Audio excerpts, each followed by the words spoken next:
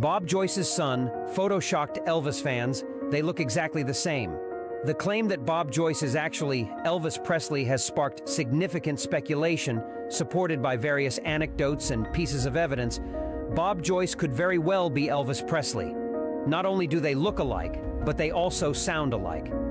Bob Joyce even attended the private funeral of Elvis Presley's daughter. The first photograph of Bob Joyce also appeared the year Elvis Presley died.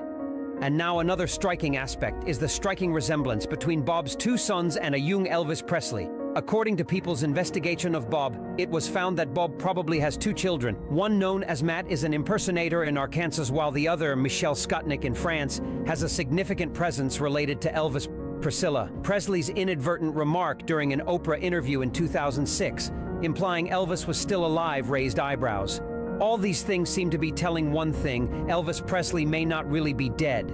It is very possible that he really chose to fake his death and hide in order to avoid the mafia.